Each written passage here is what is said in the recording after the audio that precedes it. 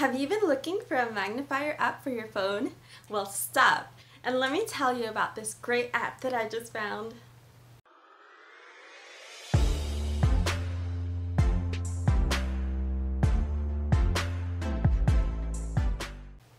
Hi everyone, it's Carrie with Accessible Life, and today I wanted to tell you about an app that I just found called Visor Low Vision Magnifier.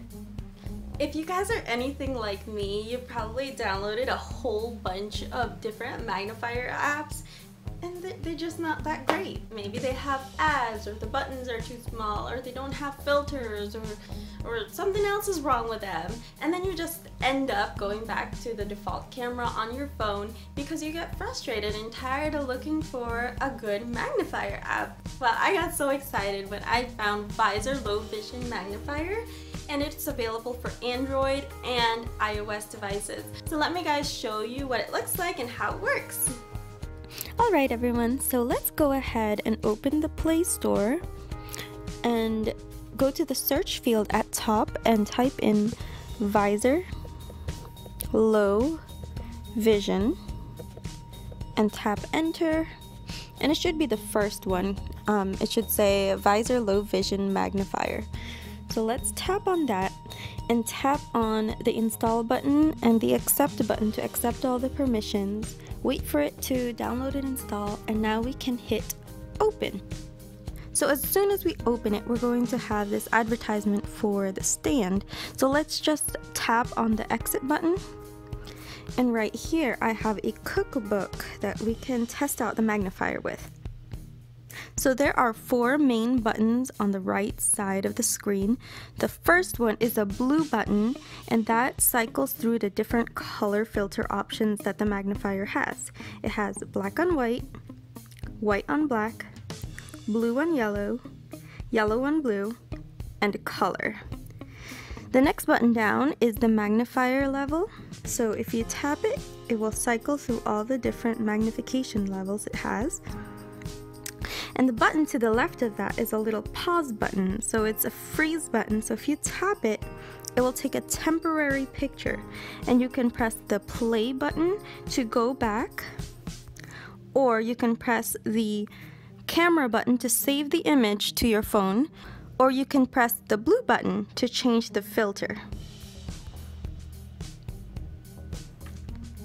So let's go ahead and press that play button to go back to the magnifier. So that last button on the bottom is a red button, and that turns on and off the flash on your phone. I suggest that you try the light on and off to see which one is better for the material that you are reading. Another great feature that this app has is the ability to switch between autofocus and manual focus.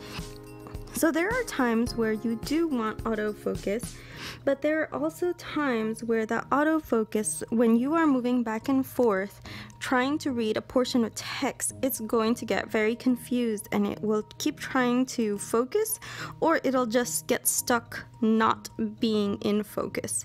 So I usually like to keep the focus manual. So what you can do in this app is tap and hold anywhere on the screen that isn't a button, and it will toggle between autofocus and manual focus. And how this works is, let's magnify it a little bit, and you can just tap on the screen and it will focus.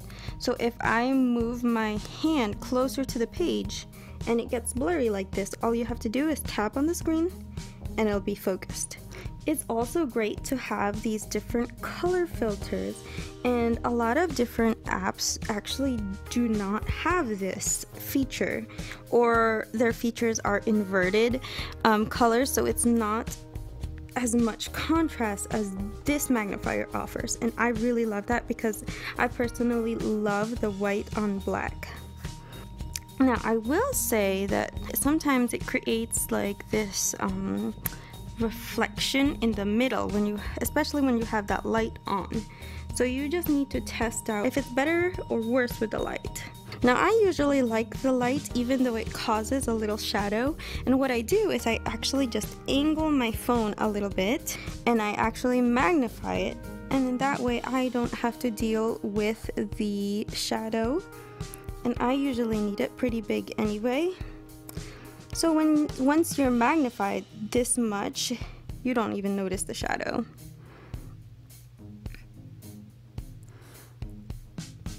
If you do that without the light, it does tend to haze out a little bit and blur, so the light really does help the magnifier.